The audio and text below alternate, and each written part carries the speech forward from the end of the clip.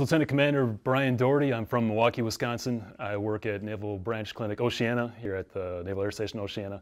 I am a family doc and a flight doc with Carrier Air Wing 7. And I want to give a big shout out to Madison, Wisconsin. Go Madison.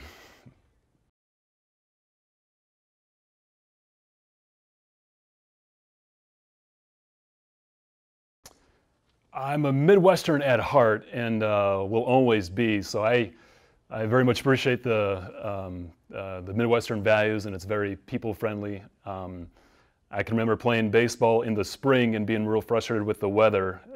They would continually get postponed.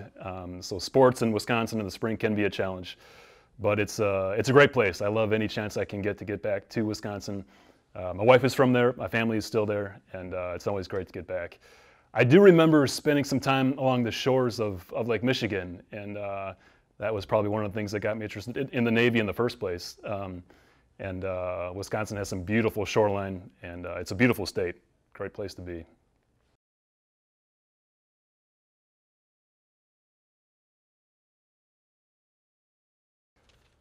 It's being a family doc in a flight doc in the Navy it's a lot of fun. It's really different from what would be probably the equivalent on the civilian side.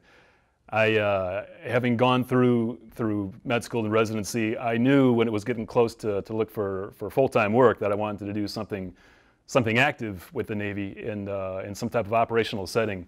I just thought that would be a lot of fun, and so when I first joined the Navy, I was a family doc on a carrier, and we had a really good deployment with that ship. Got to see a lot of cool port visits, and it was a lot of fun to be doing medicine in an operational environment.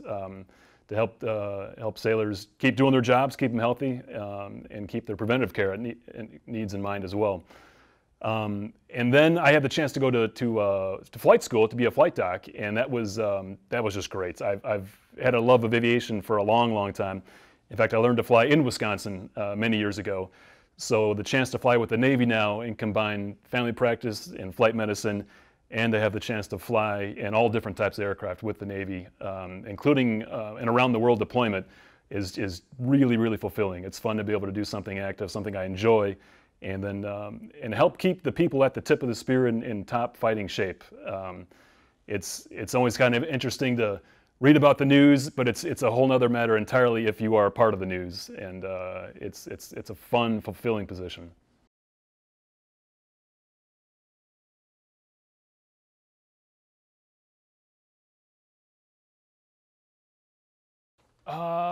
Yeah, I think probably I would say the first catapult shot off a carrier in a jet.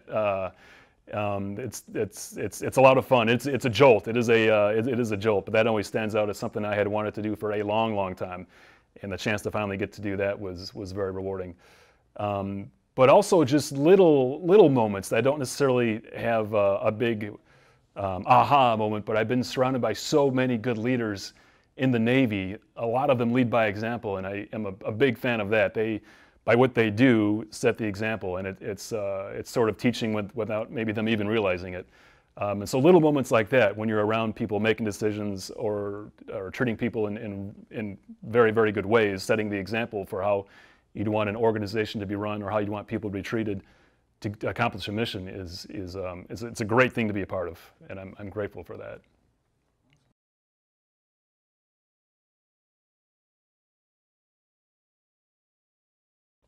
COVID has been a challenge for many countries and for the world, many organizations, including the Navy, including all of the Department of Defense probably.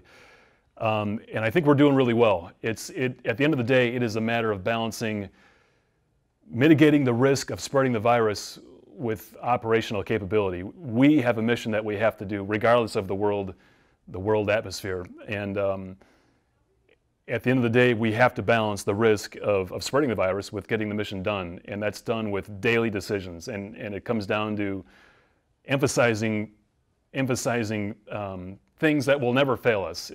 Social distancing, which we can still do in the Navy, diligent hand washing, personal hygiene, corporate hygiene, and obviously if people are sick, stay home. But we balance those things with the ability to get the mission done, which has to happen.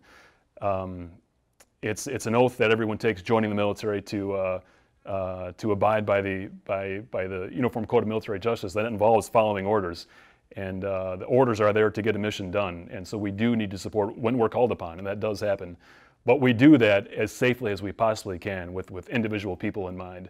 And that's done with leaders making responsible decisions on a daily basis. And I'm grateful for the way that they have handled this challenge, because it's a significant worldwide challenge. And I think given the worldwide atmosphere at the moment, we're doing pretty well. We're doing very well with COVID, continuing to be able to get the mission done in a safe, responsible manner.